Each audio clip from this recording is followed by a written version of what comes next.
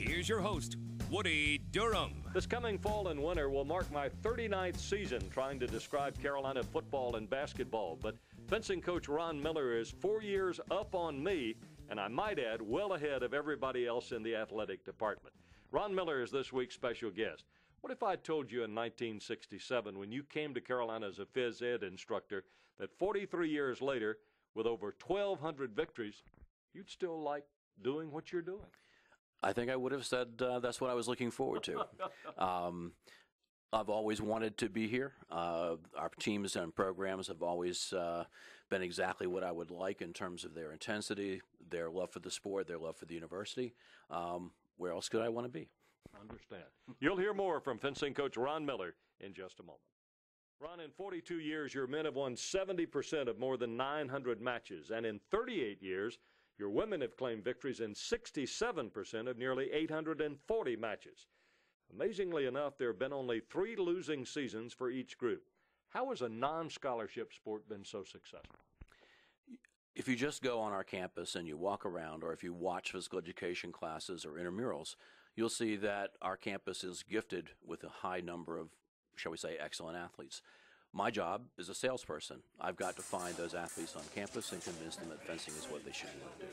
How many come to you with already an interest in fencing? Not that many knew about fencing before they came. In other words, our walk-on base is usually word of mouth or signs or people telling them that it's something they should want to do.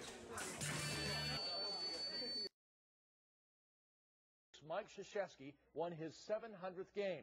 NC State's Kay Yao won her 600th game at NC State. Well, North Carolina has a coach in another sport with more than 1,000 wins.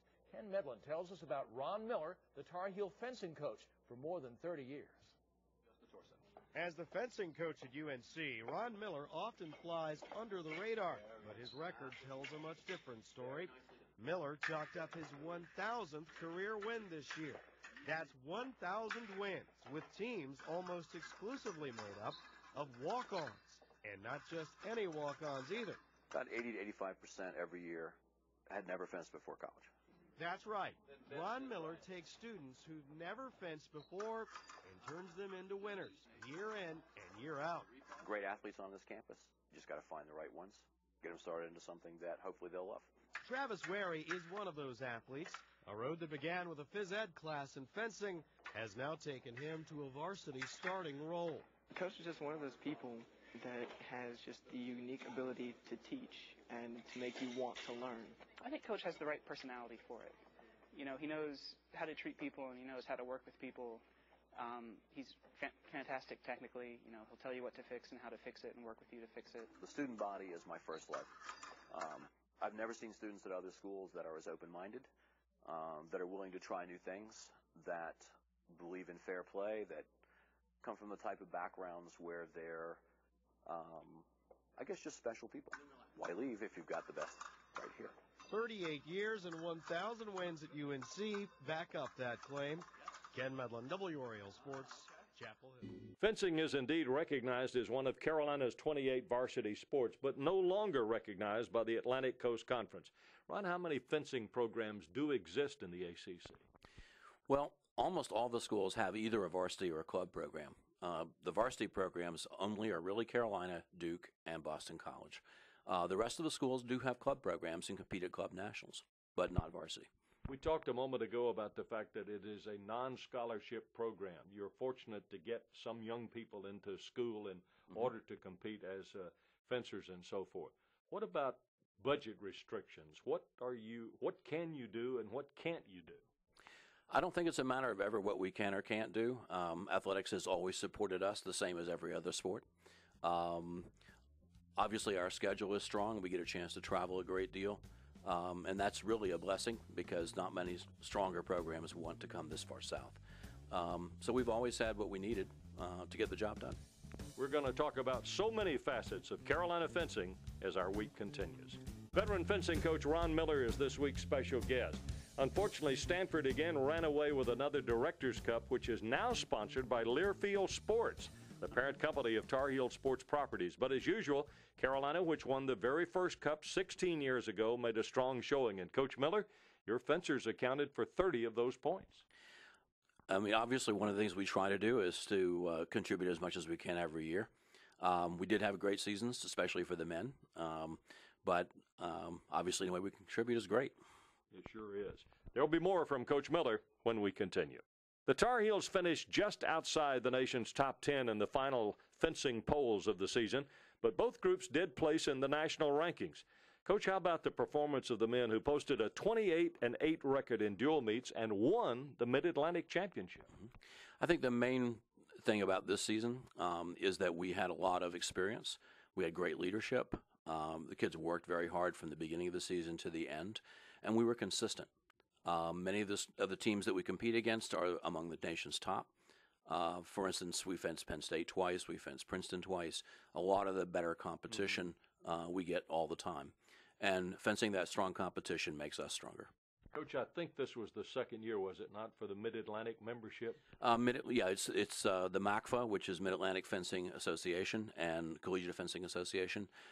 It's an interesting conference. We mainly participate so that we get a strong postseason competition.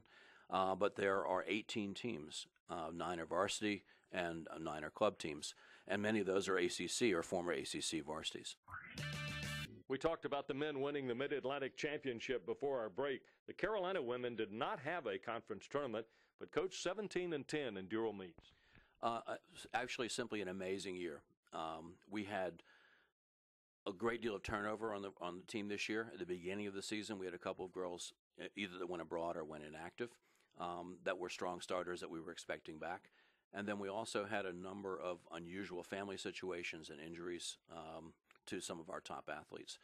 So we had a lot of walk-ons move from sort of a transition from being the alternates on our team to becoming starters. In fact, 2 of them that started at the end of the year were first-year athletes.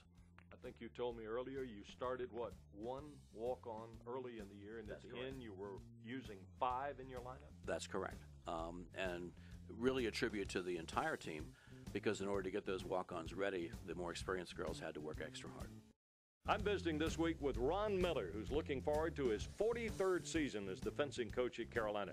Coach, a year ago, both your men and women won nearly 30 dual meets. So you had 27 seniors and juniors, according to my count, among the 45 players listed on your roster. What were your personal expectations for Carolina fencing this past year? It looked like it was going to be one of our very best, if not our best season. We had strong competition scheduled. And obviously, with that amount of experience, we should have done very well. As we talked about yesterday, the wins and losses for the women's team were a little bit disappointing, but only because of injuries and illness. The men certainly performed where they should have. It was a good year. Could have been a little bit better, but we're still very excited about it. We'll be back with more after this local timeout. Over the last 3 years alone, Carolina had qualified 14 different fencers for the Nationals. So, Coach, based on your season, how disappointing was it to get only 2 into the NCAA championships this past season? It really was a disappointment. We had a number of athletes that we felt would qualify going into regionals. The regional championships this year simply was difficult for us. Part of that has to do with seeding, and unfortunately, the way the seeding formulas worked, it was to our disadvantage this year. And you had 22 fencers, according to my count, 11 men, 11 women in the region. That's correct. 24 is the maximum you can qualify, so we only had 2 short of that. And that's one of the goals that we always have every year. We did have 2 weapons. In fact, women's saber qualified 5, 4 usually is the amount you would go for, and yet no one qualified out of that 5 to the postseason. And that's our strongest, really, men and women's saber are our strongest 2 weapons. Charlotte senior Bobby Zeekman competed in his 4th straight NCAA championship, while younger brother Kevin, only a sophomore, made it into his 2nd national championship. Coach, how'd they both do in the men's saber? They both did really, really well. Bobby missed All-American by 1 position, so he was 13th, the top 12 make All-American. Yeah. But he fenced very well and very consistently throughout the day. Actually, throughout the 2 days of competition. His brother was a little more up and down, but still finished very well and better than he did the previous year. When you got Bobby, did you know that you were going to get his brother? We didn't for sure. Obviously, we had hoped to. Both fencers actually compete in 2 weapons, saber and epee. and they really could have gone either way once they got to college. But saber is their first love, and certainly we want the people to be happy. Veteran fencing coach Ron Miller's on the other side of the mic this week. Coach, 42 years, 1,210 combined wins between your men and women, 13 All-Americas, 2 Olympians, and you've been chosen National Coach of the Year on 2 different occasions. Have you had anything that was perhaps your greatest satisfaction in the midst of all of that, of those accomplishments? I think the one thing that sticks out in my mind was a victory we had several years ago. We've had, a dependence on walk-on athletes over all the years we've been here. Right. But certainly in that year, our entire women's team was made up of walk-ons. We beat the national champions, Penn State, at their home late in the season. We had lost to them earlier in the year, and then we came back and picked up the difference in the bouts and won at their house. So that was fun. Coach, 2 more of your fencers were among 5 student athletes at Carolina to be inducted into Phi Beta Kappa. Pittsburgh senior Mary Bargo is working towards a double major in English and comparative literature. She is, and she did an honors thesis which also involved fencing. Oh, really? So she's quite a young lady. She works very hard and takes her academics exceptionally seriously. Tell me about John Powell, another senior. He's from New Haven, Connecticut, majoring in English with a minor in Arabic. And he's an officer in the ROTC. He'll be going to Officer Candidate School once he leaves. A couple semesters, he had a 4.0. In fact, I can only think of 1 A- he got all the way through college. Very, very bright young man, and an excellent, excellent fencer. Most people don't know, but his father was an assistant coach here a number of years ago. Oh, is that right? His father started the reading program at the Annex, Phillips Annex, a number of years ago when he was an English grad student. Coach, you have 2 other fencers who certainly need to be mentioned because they've been recipients of some prestigious academic honors. Yes, Mariam Buluko, who's a Moorhead scholar, is studying in Southeast Asia this summer and collecting data in a number of countries for an honors thesis. Oh, my goodness. And the other one, Hannah Thurman? Hannah Thurman is in China. So she was a recipient of another scholarship that allowed her to go there this summer and study. Mariam will be back in the fall, and actually so will Hannah. Well, I will say this, that I think out of the fencing matches, you've had some rather interesting people to deal with through your career. Very, very true. In fact, some years we've had up to 10 or 12 Moorheads in a given year. Lately, it's only been 4. But so the numbers have gone down a little. But yeah, we really have. My special guest this week has been Ron Miller, who will serve his 43rd season as the Carolina fencing coach during the 2009-10 academic year. Coach, of the 45 fencers on your roster, 12 are seniors and another a graduate student. So how do you feel about the prospects for the coming season? Looks like it's going to be a good year. We were decimated by graduation. Really, we had 16 seniors graduate, and many of those were starters. So we have about half of our starting lineup to fill. We did get some excellent recruits, especially in men's foil. We got an amazing gift. We have a young man from France who's coming as an exchange student for 1 year in men's épée.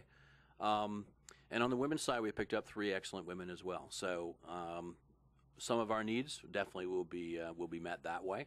But we have a number of developing fencers that have been on the team for a year or so, and then we're looking for a strong tryout as always. Overall, do you have a finger right now on how many incoming prospects you'd like to have on the team? We have about 32 to 34 returners, 6 to 8 recruits, what we know about, and we would probably need another 12 to 15 walk-ons. There will be more after you listen to this local information. Last year's schedule, Coach, took your Tar Heels to Maryland, Pennsylvania, New Jersey, and Illinois. What kind of slate have you laid out for this coming season? Pretty much the same, except we'll probably be going back to Boston and spending a fair amount of time in Philadelphia and in State College. That's a lot of time on the bus. It is a lot of time on the bus. But one of our families gave us a nice gift to try to help us to fly for at least 1 or 2 of the competitions. Coach, we spent a good deal of time yesterday talking about the outstanding academic program that you have associated with Carolina fencing. But I know you're awfully proud of an award that came to you this year from the Atlantic Coast Conference. It was the Sportsmanship Award for fencing. That's true. A little bit of a surprise, but a nice one. Our team fenced very well this year at the MACFA Championships, as we discussed earlier, with an overall victory. In one of the weapons, in saber, we were actually tied with Stevens another strong school from the New Jersey area. It turned out that earlier in the day there was an error in scoring, which could not be corrected because both the athletes and officials had signed it. So even though we won on the difference in touches scored, there was really one bout in error. So following the award ceremony and the competition, our team elected to give our first place trophy to Stevens and trade it for the second place. And an actual exchange of medals? Yes, actual exchange of medals. And it was something that we discussed with our own team after verifying the results. It was something they all wanted to do. Inside Carolina Athletics has been brought to you by Bojangles. Bojangles, proud to support Tar Heel Athletics.